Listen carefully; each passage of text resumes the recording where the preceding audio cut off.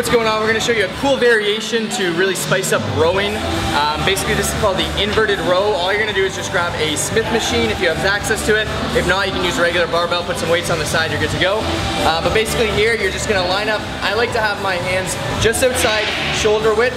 Okay, you're going to want to make sure when you set up that your arms are actually, your wrist is straight. And you're going to really want to make sure to drive your heels into the ground. These are all very important factors in performing the inverted row.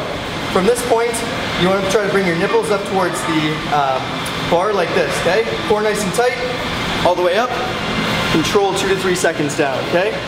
Up, down. And if you want to get a bit more biceps, cool little variation, switch it up. This is just overall a great exercise. If you want to just use your body weight, you don't have access to any weights, and you want to spice up your rowing variations, give this one a try, it's amazing. Alright, real quick, I got 3 common mistakes for you. We're going to walk through them really quick. So the first, as you can see me doing on the screen here, is bending my hips downward. The goal here is to actually bring those glutes up, squeeze the glutes, and what we're doing there is posturing out our chest. You can see me doing that here, and this way I'm going to have more ability to squeeze my back. Next up is improper positioning. If I'm too far away or too close, it's going to be a really awkward row. It's not going to be optimized. The goal here, as you can see me doing it properly, is my elbows are coming in with a natural movement as opposed to me wiggling, trying to have to do something weird. Then last but not least is range of motion. If you can't go all the way up, you're doing it wrong. Try one of these 3 easier variations that Kyle's going to show you.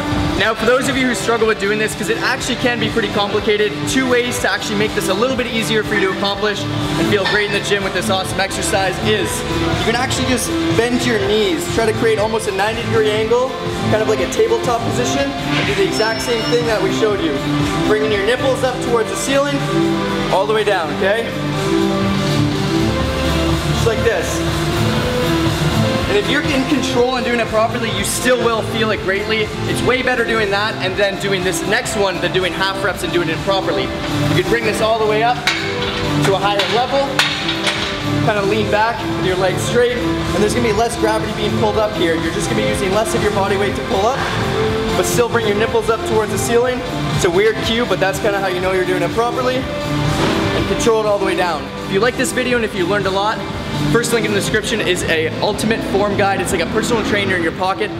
Click that. Click the second link in the description if you're looking for one-on-one coaching to get the best results that you'll ever be able to accomplish by yourself. We're your coaches, we're your form guys, and we're willing to help you out. See you later. Peace.